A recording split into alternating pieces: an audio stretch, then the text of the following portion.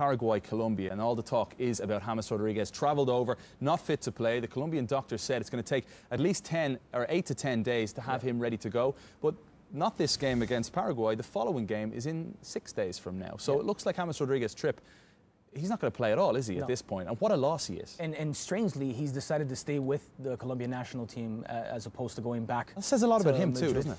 It does, especially for a player that's been fighting so hard to try and get playing time for Real Madrid and hasn't been by any means a given starter under Zinedine Zidane, nor was he under Rafa Benitez before that. And so the fact that he's going to stay with Colombia, where he is very much a leader, says a lot about what he means to that national team, but also maybe about the situation back in Chamartín with Real Madrid.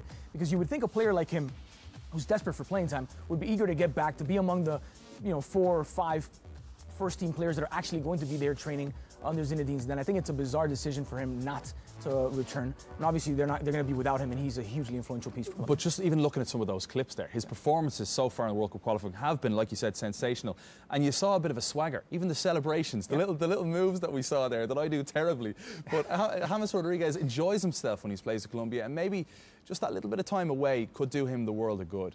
Paraguay. The style of football also that Colombia play, I think, is more fitting to a player like James Rodriguez, a team that wants to have the ball, that sort of expresses that joy in their aesthetic, the way that they play. I don't know that he gets that necessarily in Real Madrid, where it's all a bit more reactive, a little bit more vertical. Maybe doesn't enjoy himself quite as much. Absolutely. Paraguay, their form at home has been really, really good. Draws against Brazil and Argentina, victory against Chile and also Bolivia as well.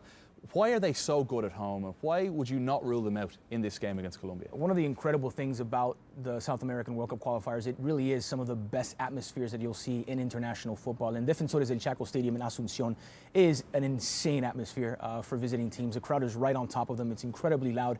And we saw that against Chile. The South American champions came into Asunción, and in the first 15, 20 minutes, the Paraguay national team and the fans were all over that Chilean team and absolutely stunned the South American champions. I think that's a big advantage for Paraguay, which is already a very physical, tough team to beat. They have some good young players coming through as well. They were without Derlis Gonzalez for that one against Chile, and they didn't really struggle much at all. They took Chile apart in the first 45 minutes. Things evened out a bit in the second half, but they get off to very, very good starts in Asunción because of that terrific home field advantage. All right.